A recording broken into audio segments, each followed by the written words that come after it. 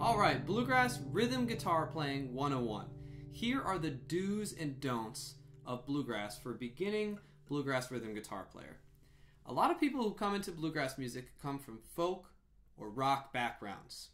The way that the guitar is played in bluegrass music is different.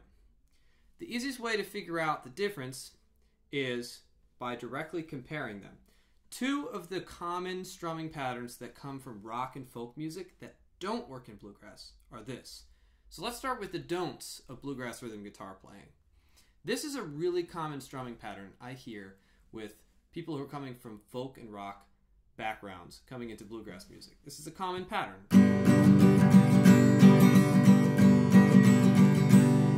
Another pattern I hear is this. Now, that might work really well in a rock or a folk setting, because in those settings you might be playing with an electric guitar or a drummer, other loud instruments that can kind of compete with the volume decibel and the busyness of that playing. In bluegrass music, we usually don't have electric guitar or drums. We're acoustic for the most part. As a result, we have to change the way that we play to accommodate those instruments. And so the fundamental strumming pattern for bluegrass music is very different from those two that you just heard. If you play those two strumming patterns that you just heard in a bluegrass jam, you're going to end up covering a lot of the instruments or even the vocals. Another aspect, of course, of bluegrass music is jamming informally without microphones. So it becomes really important the amount of volume or the amount of sonic space that your instrument is taking up. If you really want to hear the vocals or hear another instrument taking a solo in a jam setting, you really have to be in control of your volume. So the biggest sort of error in beginner bluegrass guitar players is using those strumming patterns which essentially take up too much space. Another way of thinking about it is just playing too busy. We'll talk about the strumming pattern that's more appropriate for bluegrass a little bit later, but here's a couple of other don'ts. We'll start with the don'ts of bluegrass guitar playing. Another common thing I hear is not using a capo. Often people associate using a capo with, playing guitar on easy mode, sort of, right? Well, bluegrass music actually developed its sound from a lot of the open chord settings. Most bluegrass players are playing 80% of the time out of G and C position, not because they're easy, but because they afford you the opportunity to play open chords. So the resonance of the instrument when you have open strings is really important. Another thing I'll point out is that oftentimes these chords are played without thirds, so they're modified chords. Here's a G chord as most people play them. Okay, made up of the notes G, B, and D over and over again. Okay. G, B, and D in different patterns. All right.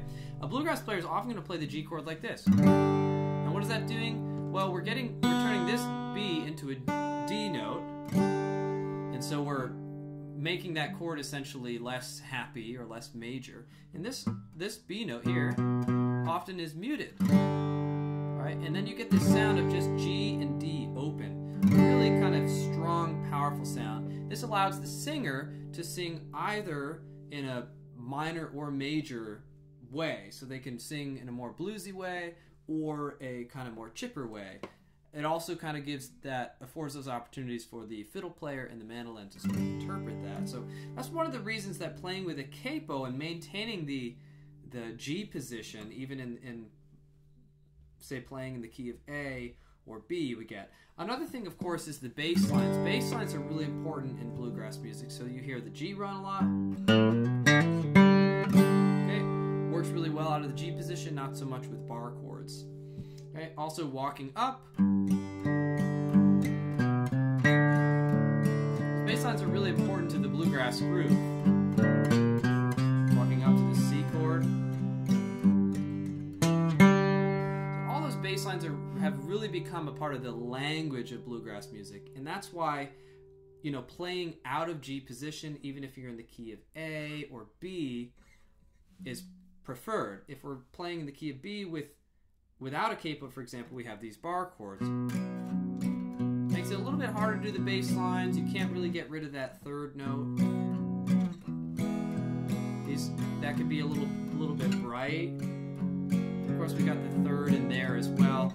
We eliminate the ability to do some of these characteristic runs and sounds in bluegrass music. Also, the flat picking style of taking a solo is often done out of the open position. So that's the second don't. In review, we don't want to be too busy with our strumming,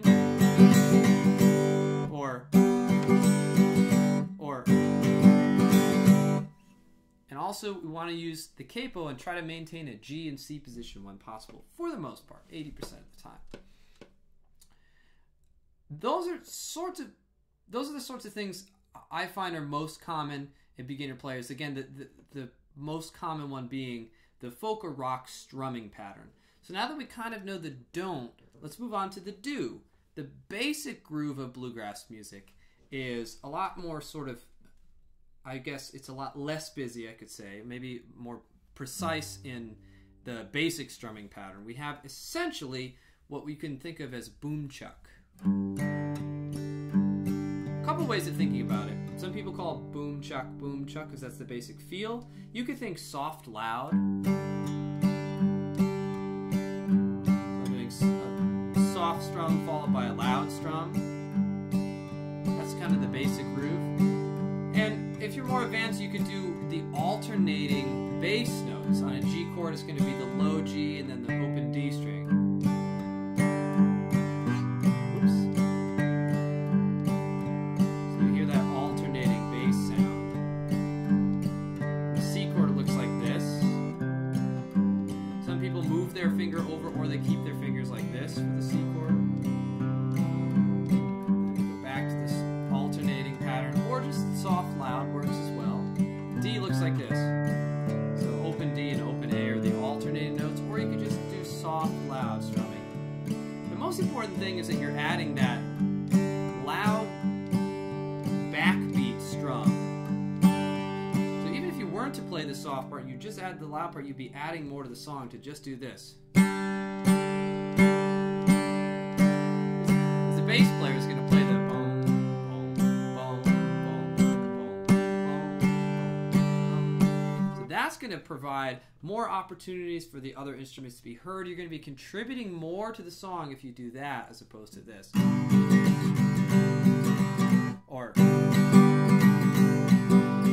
it's just a new strumming pattern to learn, just like if you were trying to learn a song that had one of those strumming patterns over the other one. The basic bluegrass strumming pattern is going to be that boom chuck. All right, so we talked about the alternating bass. That's a big part of bluegrass music, and also the basic groove. If you want to learn more about how we move from chord to chord with these moving bass lines, these sorts of things, I have a separate video on that.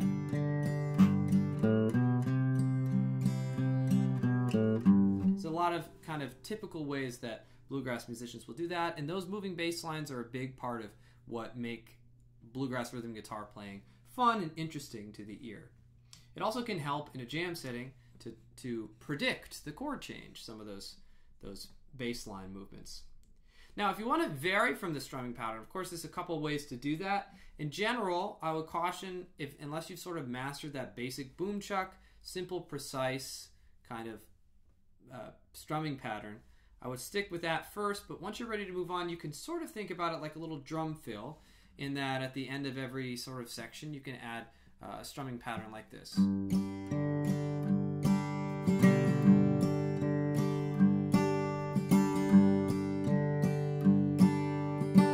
Alright, so you can try that with me. I'm just doing boom chuck, boom chuck, boom chuck, adaga, boom chuck, boom chuck, boom chuck, ba-da-da.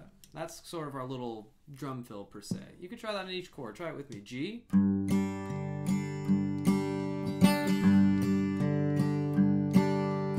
C now.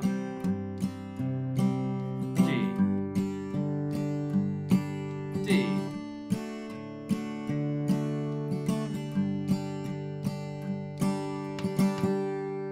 Alright? So that's one way of varying from the strumming pattern. You don't Well, you could, if you stuck to just that, it would be all right. But again, if you bring that in too much, you're going to be covering up the sounds of other instruments. You also want to be aware of your volume level in general, especially in a jam setting where there's no microphones. In a jam setting, it's going to be harder to hear the vocals, and some instruments are going to be quieter than others, so you want to adjust your volume based on that. Now, the guitar tends to be the most common instrument in a jam, so one thing you want to be aware of by constantly listening, but also looking around for social cues, is your own volume level, especially if there's 2 or 3 guitars. You're going to have to play a little bit softer than you're used to. In general, it's about serving your role in the song, which is very specific in bluegrass. The guitar has a very specific role. And if you stray from that role, it often takes away from the role that the fiddle or the banjo or the mandolin, they're all very specific. So if you remember these things, it'll really help in your playing. It'll make the song feel much better, the groove of the song feel much better, and everybody will feel supported and heard. So in review, we want to avoid overplaying or overstrumming, and not. All right. We want to avoid using bar chords and really focus on the magic that is these open shapes, sometimes without thirds, muting the thirds. Right, getting some open sounds when we can. Allow the singer to be a little bit more bluesy, or the fiddle player to interpret in different ways. That if we kind of have lots of thirds, we tend to get a little bit more muddy. A lot of times, also that backbeat that I talked about, the boom chuck, it's just the top strings or the skinnier strings of the guitar, as opposed to the whole all the chords together or all the strings together, which would be kind of a more muddy sound. It's not as kind of supportive as.